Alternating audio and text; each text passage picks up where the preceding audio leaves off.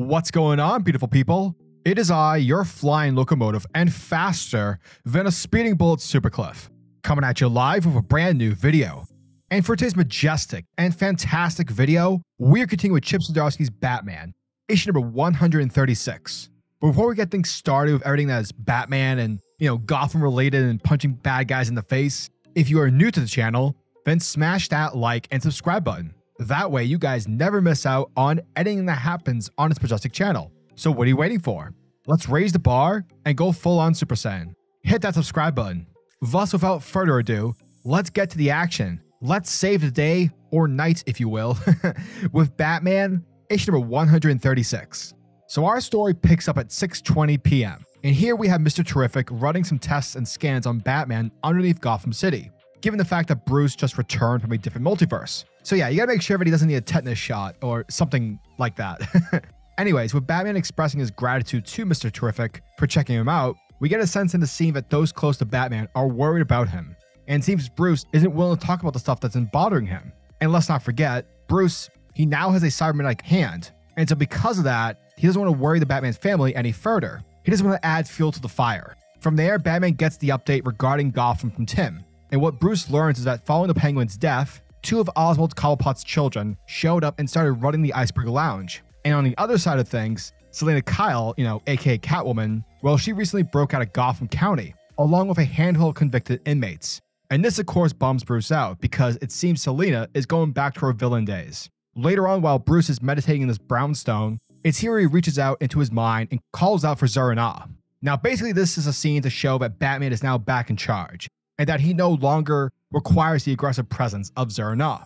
However, Zur finds it interesting that Batman would choose to lock him away rather than destroying him, thus begging the question of whether it's because he couldn't destroy Zur-En-Arrh without destroying his own mind in the process, or is it because Bruce actually needs Zur? Afterwards, the Dark Knight tracks down the Cobblepot twins, whom are shown to be expanding the Iceberg Lounge business practices, dipping into the gambling side of things, opening up off-the-book gambling rooms. And because Bruce has been gone for a bit, it's time for Batman to remind the underworld of who's really in charge.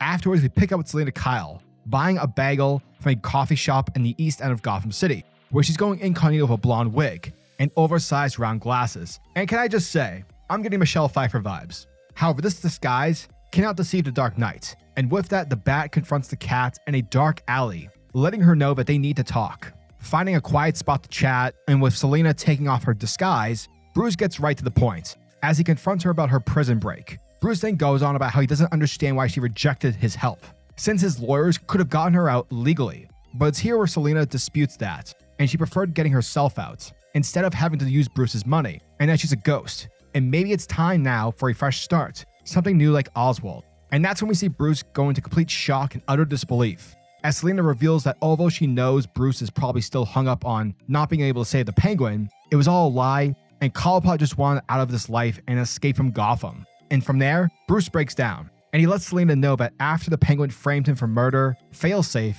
aka an android created by the Batman of Zur-En-Arrh, was activated and came after him in the Bat family, all because it thought Batman killed Cobblepot. With Bruce feeling betrayed that Selina kept this information from him, he tells her that he was banished to a different Gotham in another universe. And when he met Selina Kyle there, he couldn't help but love her too, because that's the kind of hold that she has on him. But in the end, the other Selina betrayed him. With that, Selina tells Bruce that she's not some other Selina, for she's the real deal, the OG.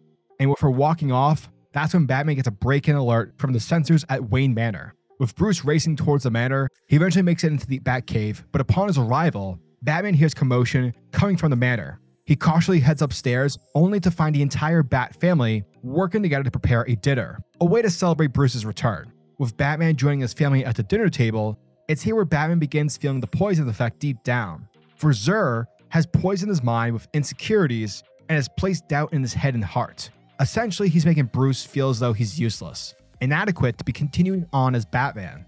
And from there, Bruce, in that moment, in his mind, sees the people that he loves and cares for start to burn in front of him. For this is no doubt a warning for things to come. For there will be a day when Batman's entire world gets burned to ash and dust. And that, folks, was the end of Batman, issue number 136. And thank you guys for checking out my video, as it truly, truly means the world to me. So yeah, I gotta be honest, this run has definitely, for me at least, hit a bumper. You know, think about it more so now, the second arc really wasn't that good. It wasn't terrible, but the word forgettable definitely comes to mind. But the one thing that really pisses me off, and no, it doesn't piss me off where I'm like raging in front of the computer screen, but it did leave me disappointed, that being the book's art. WTF. Like, guys, DC, this is Batman, your flagship title. It's your superstar destroyer. What are you doing? I don't want to come off like a dick, but the art sucks. I've been trying to restrain myself for these last few months, but Christ on a bike, it's bad. It's just messy, it's not attractive, and granted, Gotham City is not supposed to come off super sexy like Miami or Metropolis, but the look of Batman comic book should look appealing to the eye.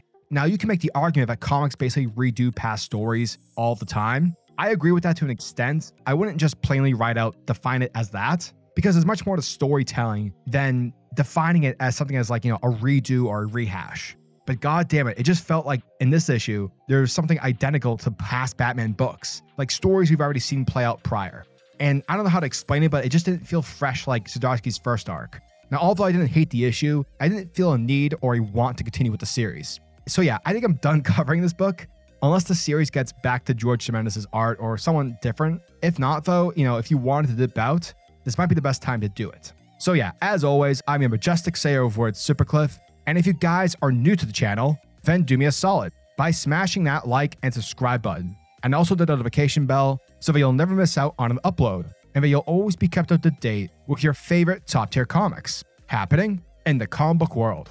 Now tell me, what are your thoughts and opinions on this issue? Are you guys excited for issue number 137, which I believe won't come out for a while given we have the Knight's Terror event coming down the road? But yeah, let me know down in the comment section below. And until the next video, peace. Giggity goo.